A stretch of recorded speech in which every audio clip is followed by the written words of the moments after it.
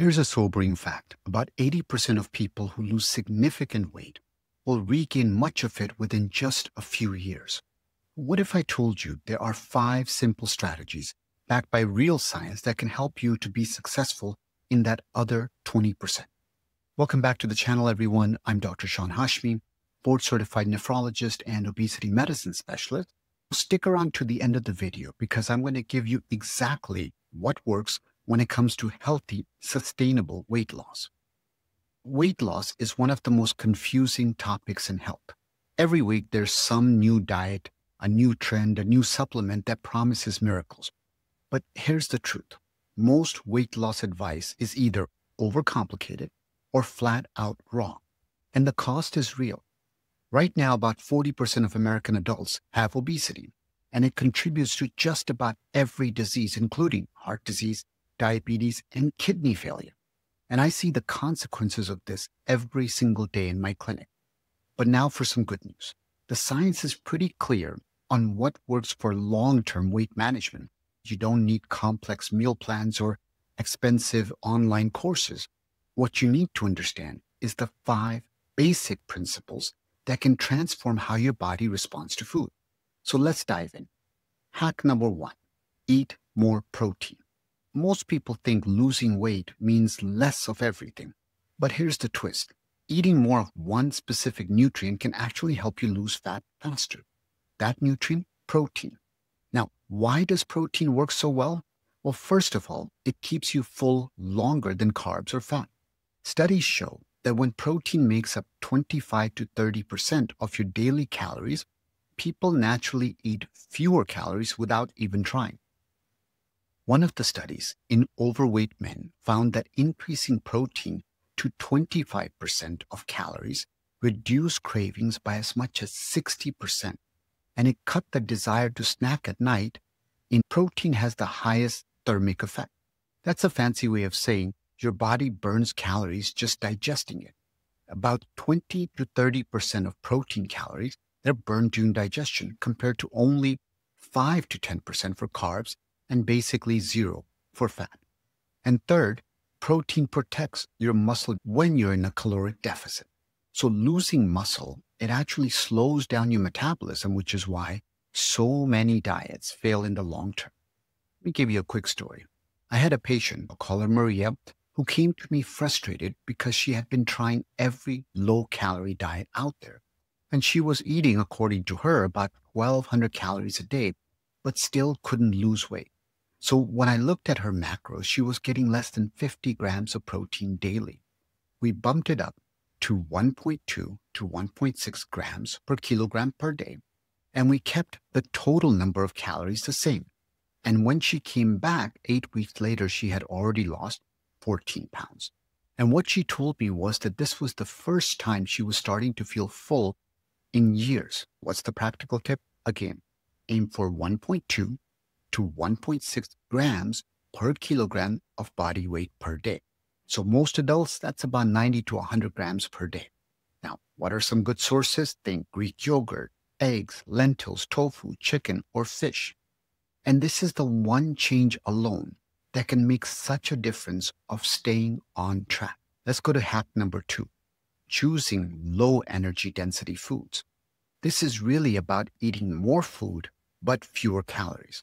And it sounds impossible, right? But the secret to this is called energy density, which is really about how many calories are packed into each gram of food. Now, food is higher in water and fiber. Those types of foods are things like fruits, vegetables, soups. They'll fill your stomach without loading you up on calories. There's a classic study that was done at Penn State. And what they showed was that people who ate low energy density meals, they consumed significantly fewer calories overall while still feeling completely satisfied. There was another trial that found that starting a meal with a large salad reduced total caloric intake by about 12%. So in other words, think about it this way. You could eat a small handful of chips, which is about 150 calories, or you could eat an entire bowl of strawberries for the same amount of calories. And which one keeps you longer and fuller? Well, it turns out strawberries every single time. Now, this doesn't mean you can never have calorically dense foods. It just means that a good rule of thumb is fill half of your plate with vegetables and eat those vegetables first. What's going to end up happening is you're naturally going to end up eating less of the high calorie stuff. Practical tip: start every lunch and dinner with either a soup or a salad and eat it first. And a good rule of thumb is half your plate should be non-starchy vegetables. If you think about things like, I love my chips, I can't give them up. Think about air pop popcorn when you need a snack. It can still satisfy you, and you'll end up saving a few hundred calories each day. Let's go into the next hack, which is all about when you eat, not just what you eat. Time-restricted eating, or TRE, means limiting your eating window to about 6 to 10 hours. And here's what makes it so powerful. It's not just another form of calorie restriction. Even when calories are equal, studies show that time-restricted eating can have further benefits like improved insulin sensitivity, lower blood pressure, and reduce oxidative stress. There was a major review in the New England Journal of Medicine, and what they found was that time-restricted eating supports metabolic health independent of cutting calories. Remember, your body has a natural circadian rhythm, and eating late at night disrupts it. When you eat earlier in the day, you give your body a long overnight fast and you align it with your biology. Now, I'm going to be honest. Not every study shows dramatic weight loss. There's a randomized trial in 2020. They only found a modest weight loss with time-restricted eating, and some participants lost lean mass. It's not a magic bullet, but the metabolic benefits are real. And many of my patients find it easier to stick to than just counting every calorie. Some practical tips: start with a 12-hour window like 7 a.m. to 7 p.m. And once that gets a little more comfortable, tighten it to 10 hours, 8 hours, or even 6 hours of an eating window. And if possible, try to finish eating about 4 hours before bedtime. For most people, that means 6 to 7 p.m. to maximize the benefits. All right, hack number 4.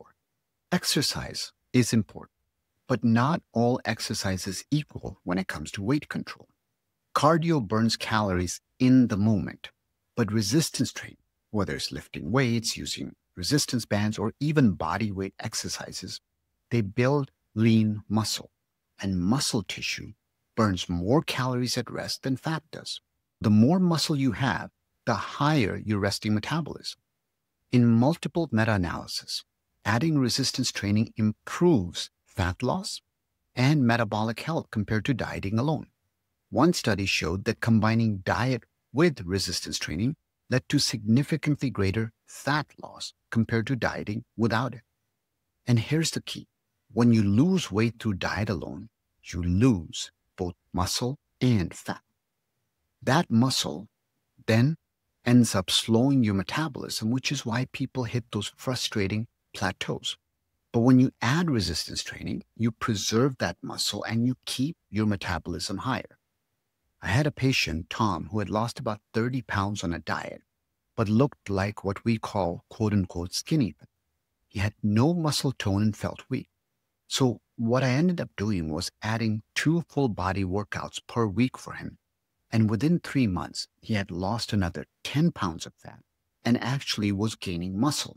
Not only that, he was finally starting to see definition in his abs where he felt like there were stubborn areas of belly fat. And what he told me was, he said, "Doc, I finally look and feel strong." So a practical tip is, if you're starting out, don't make it complicated. Start with 2 or 3 full body sessions per week. Make them simple. Focus on compound movements. In other words, squats, push-ups, rows, lunges. And even if you can do 15 to 20 minutes, it will end up adding up and paying off in the long run. You don't need a gym membership. Bodyweight exercises at home will work just fine. Now, hack number 5. This is the last hack, and it's often ignored, but I think it might be the most powerful. When you don't sleep enough, your hunger hormones are going haywire. Ghrelin is the hunger hormone that goes up. Leptin, which tells you you're full, goes down. And so your brain starts craving sweets and refined carbs. One study found that just 5 hours of sleep per night increased appetite by 22%. And another study found that sleep-deprived people end up consuming an extra 385 calories per day. That's almost 2,700 extra calories per week just from poor sleep. And chronic stress isn't any better. Elevated cortisol encourages fat storage, especially around the belly. So large population studies show that people who consistently sleep less than 6 hours are at a significantly higher risk for obesity. And I see this constantly in my practice. Patients come in frustrated that they're doing everything right, but they're running on 5 hours of sleep and dealing with all sorts of chronic stressors. The moment we address sleep and stress, everything else starts working. So a practical tip, aim for 7 to 9 hours of quality sleep every night. Keep a consistent bedtime even on weekends, and definitely avoid screens for at least 1 hour before bed. And finally, for daily stress management practice, meditation, journaling, or even a simple walk outdoors. For me, I like stretching or mobility work, and I find that it really relaxes me. But just remember, sleep isn't a luxury. It's a metabolic necessity. Now, the combination effect. Here's what most of the people that I work with, they miss. These strategies work good in isolation, but they work even better together. When you combine high protein intake with low energy density foods, you're going to feel satisfied on fewer calories.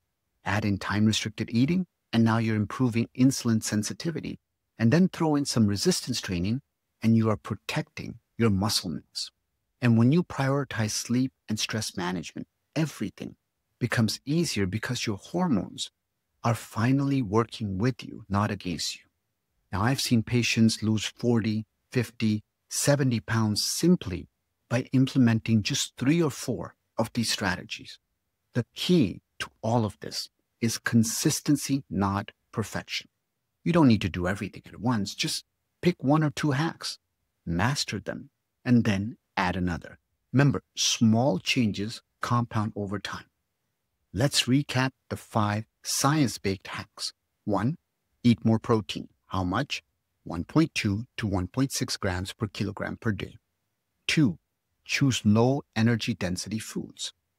3, try time-restricted eating. 4, lift some weights. 5, prioritize sleep and stress management. Now, these aren't gimmicks or quick fixes. These are strategies grounded in decades of research, and they work in the real world. If you found this information helpful, please hit that like button, hit that subscribe button, and be sure to share this with anyone who's trying to lose weight the healthy way. Remember, your healthy journey is unique to you. Be patient and kind with yourself. Progress isn't always linear, but every small step forward matters. Thank you so much for watching this video, for supporting this channel, and I'll see everyone next time.